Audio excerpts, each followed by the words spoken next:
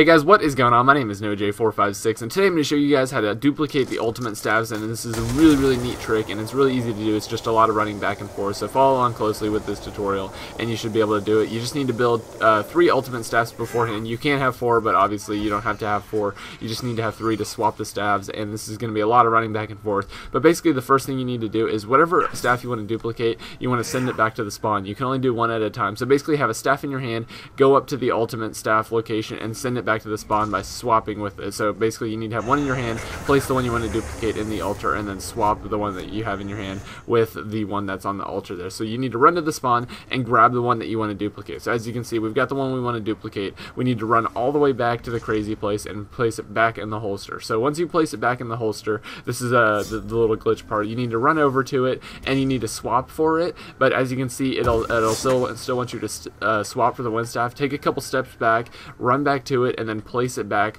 on the altar there. And once you place it back on the altar, you need to run all the way back to the spawn, and it will actually have another one there at the spawn. And this is the first time we saw this, we were like, wait, what? Isn't it over here?